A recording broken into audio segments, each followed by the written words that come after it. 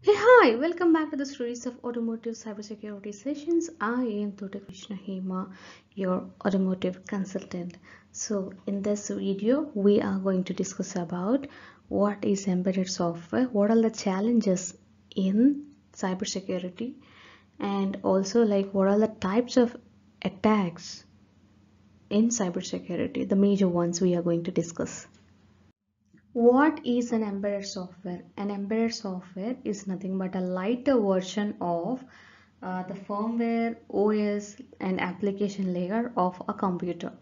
So it's like it's combined together and it is a simplified version of the software. So embedded software is generally a lightweight software and which comes and pre-installed as a pre-installed software in hardware devices, so which serves very similar to the operating system in normal computers, and also it supports as an application layer too. That means it can communicate with user.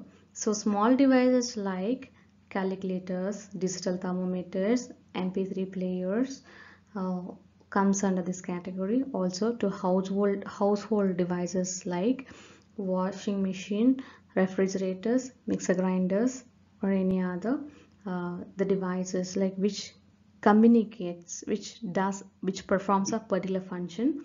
Also every car ECU will have is an embedded device which will have its own functionality and it's have its own embedded software which is installed in it.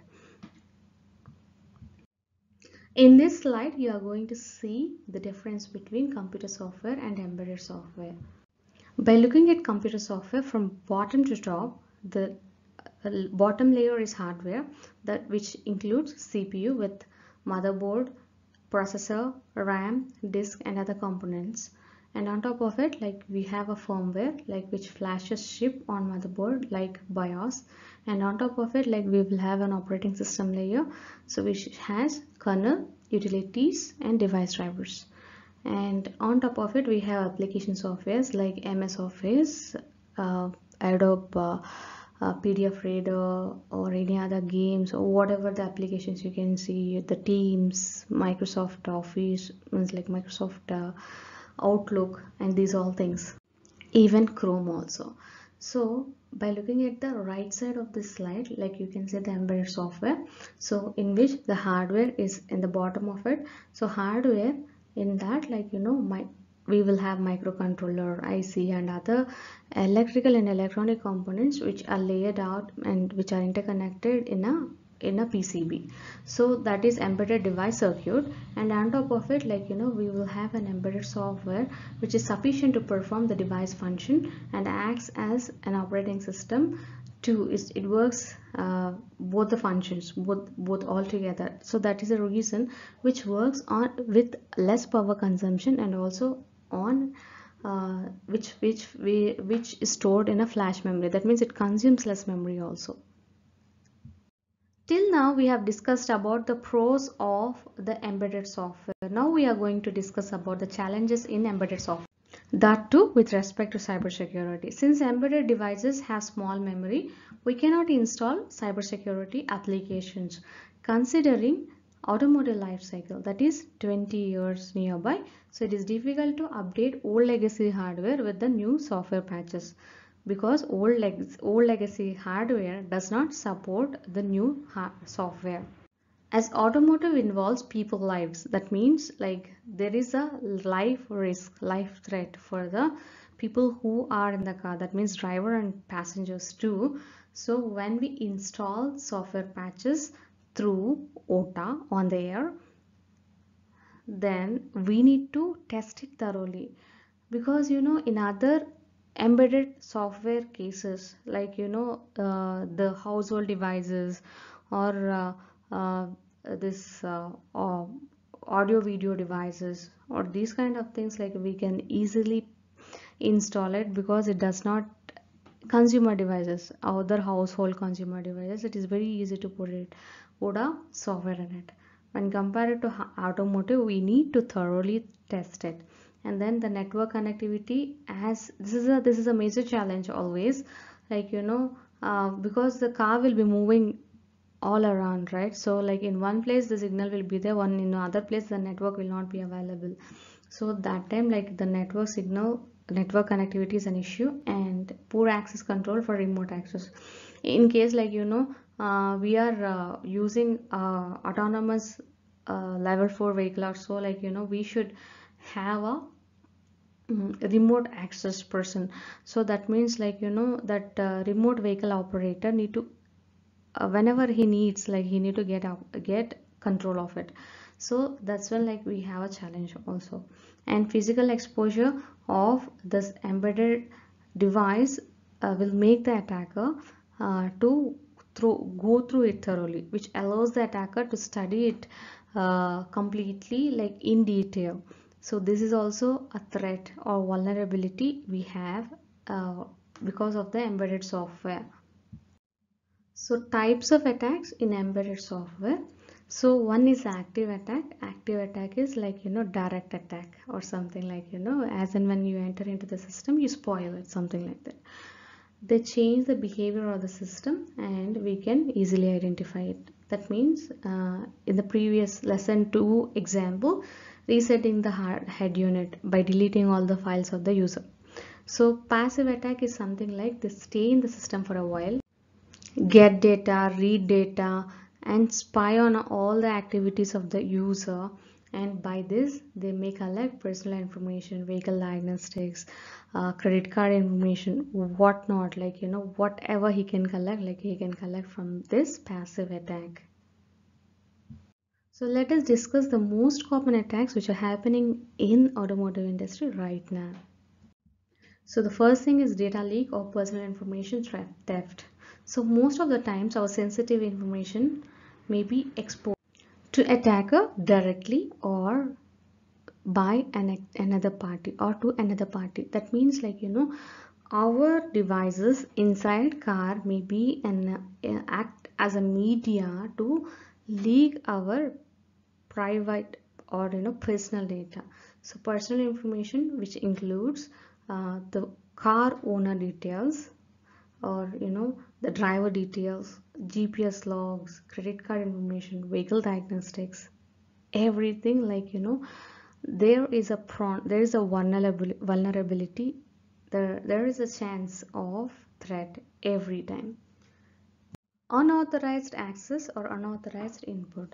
So when an embedded device requires user input, attacker sends an unexpected input that causes an application to crash by consuming too many resources, revealing confidential data, or allows attacker to execute a malicious command.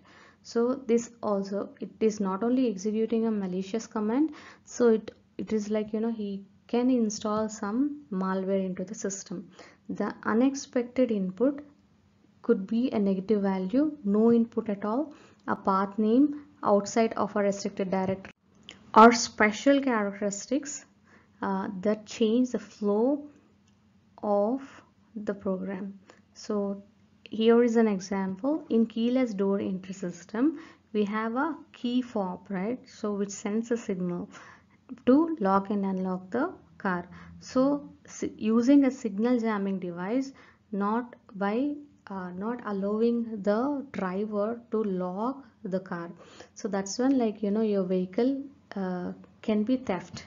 Or by copying a key fob signal is an example of unauthorized access or unauthorized input. So next thing is buffer overflow. So threat actor, that means a source of attack.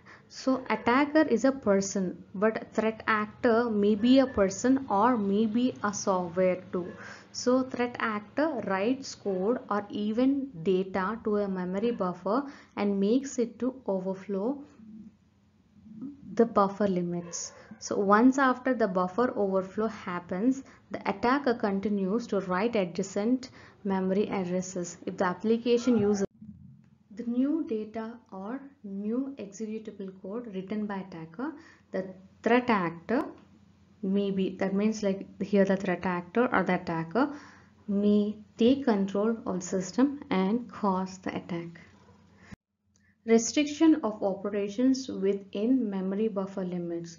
This is similar to the buffer overflow. So here it is, the embedded software needs to be coded in a robust way that it should not access the memory locations out of the memory buffer limits. So if it could be able to, if we allow the software to access the outside memory locations, a part of the memory buffer limits, then the attacker could get a control of our embedded system and he will start attacking.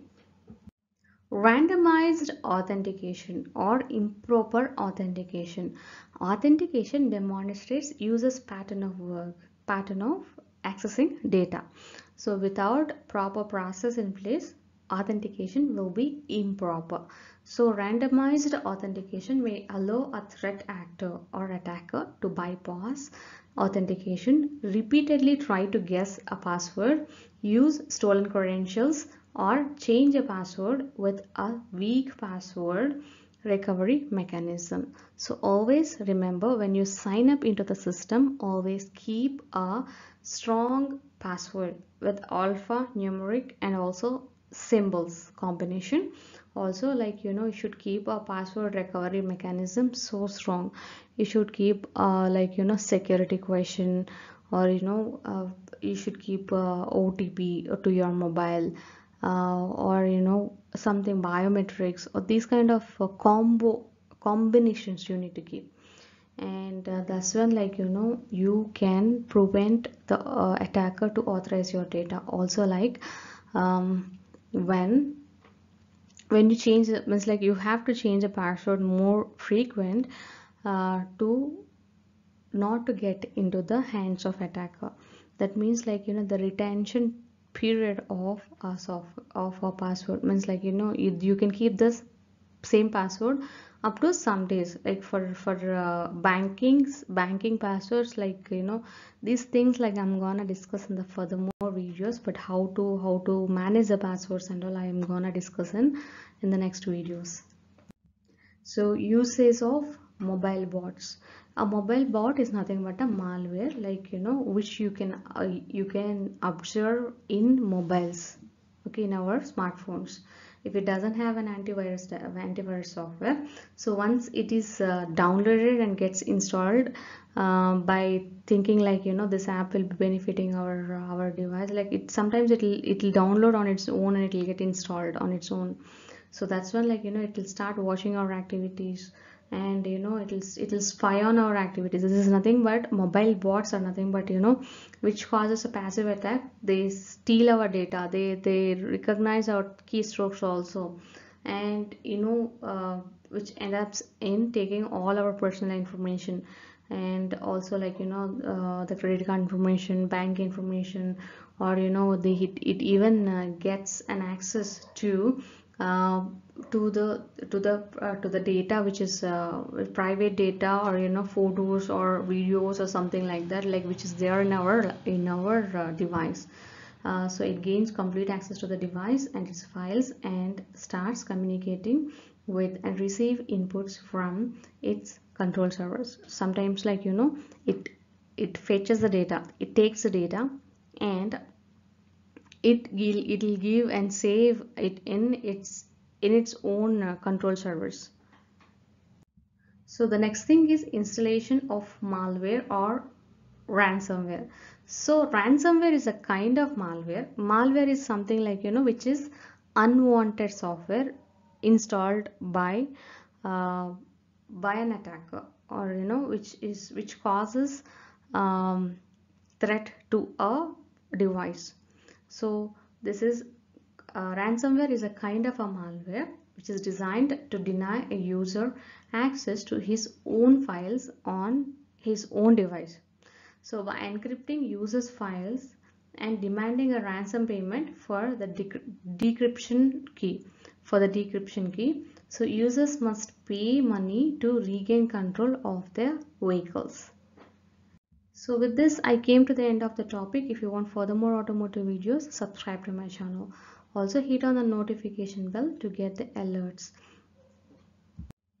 Thank you so much for your time. We will meet in the next video. Bye.